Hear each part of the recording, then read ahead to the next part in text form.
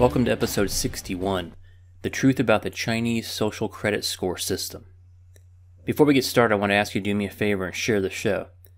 If you're on social media and topics such as the Chinese Social Credit Score System comes up, or red flag laws, mass shootings, socialism, or even cryptocurrency, please share the topic-specific TruthQuest episode with your debate partner. And if you're looking for something to agree with each other on, share episode 59 with them. If you are listening to this on the Apple Podcast app, please take a moment and scroll down on the podcast page and give it a 5-star rating. Another way you can help grow the show is to throw a small donation my way at the TruthQuest podcast patronage page. See this episode's show notes page at truthquest.podbean.com. The easiest way to stay up to date on the podcast is to subscribe to it on iTunes or Google Play Music. It's also available on Stitcher, Spotify, and Podbean. And finally, the video versions of the podcast are available on YouTube and BitChute.com. And of course, please join the conversation on Facebook at facebook.com/TruthQuestPodcast. China's social credit score system has been in the news lately. One story in particular caught my attention. It reported a recent tweet by the Global Times as it joyfully reported, quote, 5.6 million discredited entities from purchasing plane tickets and 90,000 entities from buying high-speed rail tickets in July, end quote. The more I learned about this, the more I saw its implications in America, or any Western country for that matter. Is something like that the future of how all governments will control their subjects? Who needs laws and courts and constitutional rights when you can be steered, jeered, and cajoled by a social credit score? So what is this social credit score? As described in a recent Fast Company article, it is, quote, a technology-enabled, surveillance-based nationwide program designed to nudge citizens towards better behavior, end quote.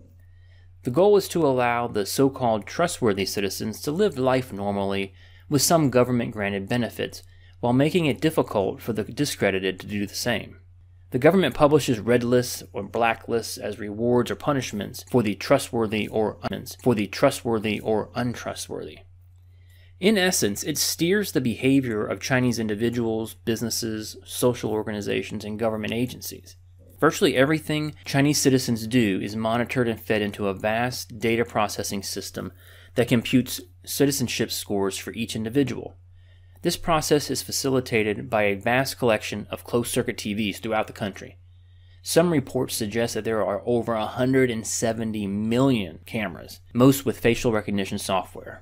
This social credit score is akin to the financial credit score that your mortgage broker pulls up when you go to buy a home and get a loan.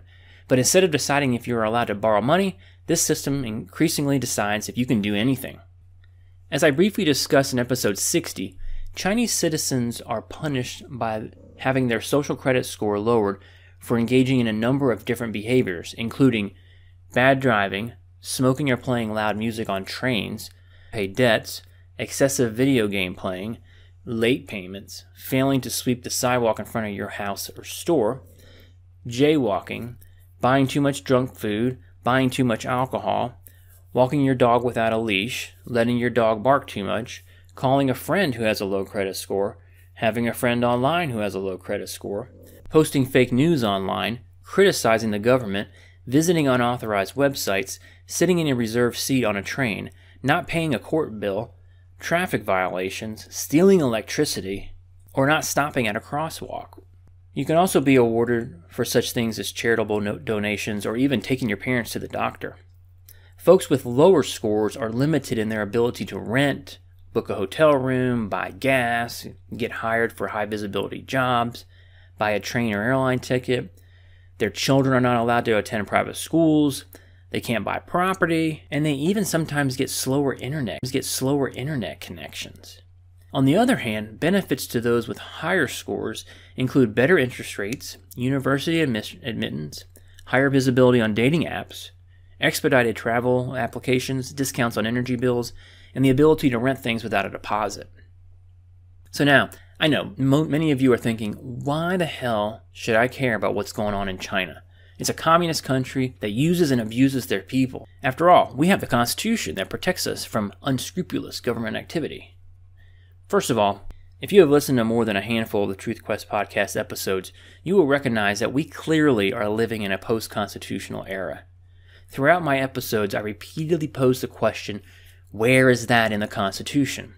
About a host of topics, from abortion and the very existence of most federal agencies, to the Patriot Act and Obamacare, to Social Security and welfare, to gun control and the Federal Reserve.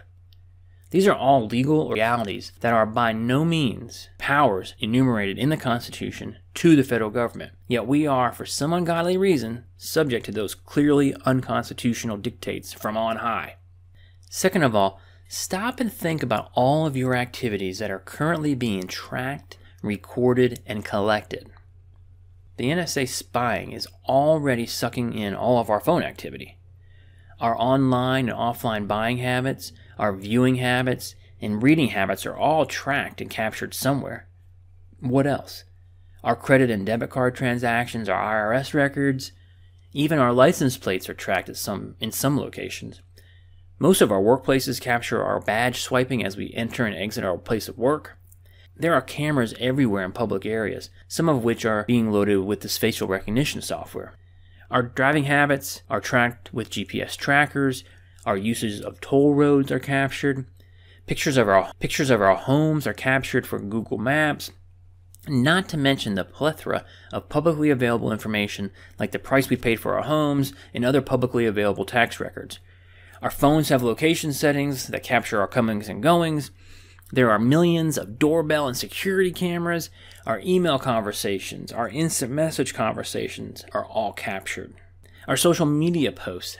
Hell, through these ancestry discovery companies, even our DNA is sitting on a server somewhere in the cloud. Have you heard the chatter about a cashless society? Why do you think politicians want to do away with cash? More records of our transactions, of course. What about digital medical records? I mean, come on. Every aspect of our lives, maybe with the exception of our sex lives, private medical conversations, and drug dealing, is captured and stored somewhere.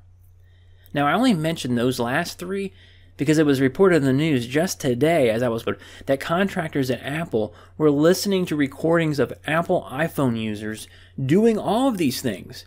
For some reason, Siri would get triggered and bam, someone is listening to your most intimate and or illegal conversations. Do you see where I'm going with this? We already have a highly charged, almost combative attitude towards people with different political views that pervades our society. We've seen people use their political power to silence, harass, and impugn their political foes while ignoring the crimes of their political allies. Obama did it with the IRS, Jim Comey did it with the FBI's treatment of Hillary Clinton, the disgraced Mueller investigation into Russian collusion in the 2016 election was essentially a political witch hunt at best, or a silent coup at worst. Are you familiar with Dinesh D'Souza, the conservative author and filmmaker? He was convicted of a crime because he donated too much money to a political campaign. Despite pleading guilty, the liberal federal judge overseeing the case sentenced to D'Souza not only to prison, but to years of mental health counseling despite a licensed psychologist saying that he was mentally healthy. Think about the deplatforming and shadow banning that goes on social media. The list is growing eerily long these days. It started out with the likes of Milo Yiannopoulos and Alex Jones. Then people like comedian Owen Benjamin got slapped. Commentators like Laura Loomer, Paul Joseph Watson, and I think even Tommy Lauren has been slapped a few times. Even actors like James Woods, who dares speak ill of anything left-wing, gets booted off of social media platforms. Are you familiar with the practice of doxing? It is essentially a publication of private information about an individual or an organization, the point of which is to put public pressure on them and invite harassment in their direction.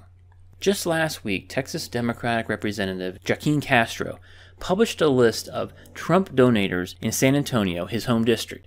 On his official re-election Twitter account, he posted the names of businesses, professions, and Twitter handles of people who allegedly donated the maximum allowable support to Trump.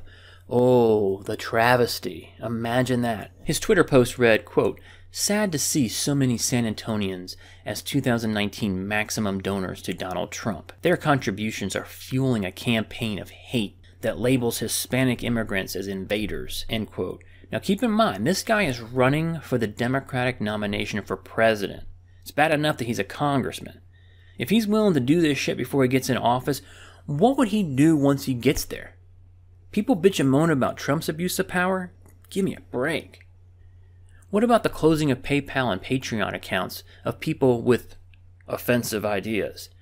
You know, freaks like Dave Rubin and Jordan Peterson. Talk about two radical voices that must be shut down.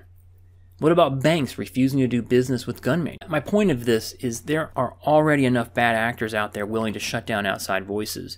There are already plenty of examples of unjustified, suspicious, vindictive, and politically motivated prosecutions and harassment going on today to paint a picture of what's to come if people in power, in government, get their hands on personal data of their political foes.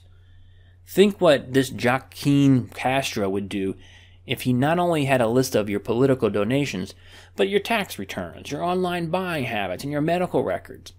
It's a recipe for personal destruction. It's a recipe to silence free speech. It's a message, much like the Chinese government, of do not fall out of line with the party or else. The social scoring system essentially enables government to circumvent due process. Think about it. Just like red flag laws and civil asset forfeiture and the no-fly list and shadow banning and deplatforming, there are no legal proceedings. There's no appeals process. You are just deemed discredited, as the Chinese do for their low-score citizens. It's one thing if Uber or Airbnb allow the rating of their customers and ban those who are repeatedly abusive, rude, or disruptive. These are private companies who have a right to pick and choose who they do business with. You can make similar arguments for social media sites that ban certain people, but they run into a legal issue because they're exempted from libel suits that come from posts made on their platform. See, they are by law exempt because they are not considered a publisher, but now they're acting as one by picking and choosing who can use their platform. The ongoing Prager University lawsuit against YouTube will hash this issue out in the future. I've even seen where Facebook will block a post of what they consider controversial content. For example, a few months ago I replied to a Facebook friend's post about climate change. I simply put a link to episode 7 of my podcast on that very topic. Facebook blocked it and would not allow it to post, saying, quote, Facebook science does not agree with the content you posted. Well, who the hell is Facebook science? And who gives a shit what they think? What about what YouTube has started doing? Have you seen this? If you post something controversial, climate change, abortion, mass shootings, Julian Assange, socialism, they are now putting links under your video to alternative sites that present a differing viewpoint. You know, the correct viewpoint. And as you likely can imagine, this is mostly done to conservative or libertarian-leaning content providers. So what does this have to do with social credit scores? It's just a sneak peek into how this type of censorship can manifest itself. It's one thing when private companies do it, quite another when the government gets into bed with big tech and gains access to all of the privately collected information on hundreds of millions of Americans. So, what's the takeaway? Well, I'd say it's awareness, it's pushback, opposition, it's talk about this stuff, spread the word, educate others. Given the amount of personal information collected on each of us, the idea of it being consolidated by government is beyond scary. Be vigilant. As I quoted the 10th Amendment Center in episode 60, the one about red flag laws, we must oppose the disease from the beginning. A social credit scoring system definitely qualifies as a disease worthy of eradication from the start. Please join the conversation on Facebook at facebook.com/TruthQuest podcast.